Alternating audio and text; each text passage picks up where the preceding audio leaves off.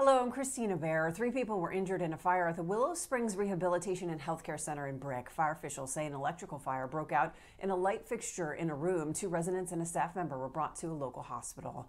2 New Jersey's school districts will offer free full-day kindergarten. Evesham Township and Bridgewater-Raritan Regional School District asked voters to approve the funding plans. The approvals mean residents will see a permanent tax increase.